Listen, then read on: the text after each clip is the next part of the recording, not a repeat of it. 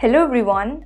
On October 22, Huawei released the HarmonyOS 3.0 developer preview at HDC 2021 and announced that this new HarmonyOS version will launch next year. Huawei's next flagship Mate 50 is also arriving in the next year, which could carry HarmonyOS 3.0 operating system. Previous information reveals that Huawei is preparing to launch Mate 50 in the first half of 2022. However, Huawei has not made a clear stand on the next flagship as the Chinese tech maker currently resolving issues with the supply chain. Meanwhile, launching HarmonyOS 3.0 with Huawei Mate 50 is likely to be the best strategy that the company should follow. In terms of fact, Huawei has scheduled to launch the first HarmonyOS 3.0 beta in March 2022.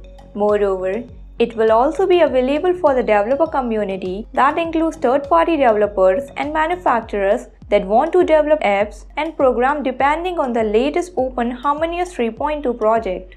Aside from this, the use of 5G connectivity is still under confirmed in Mate 50 series due to lack of required RF components in the supply chain. But it is expected that Huawei will resolve the issue soon with the local manufacturers and bring a better solution. That's it for now. If you like this video, then press the like button, comment below, press the bell icon and subscribe to our channel. And don't forget to visit HC Newsroom.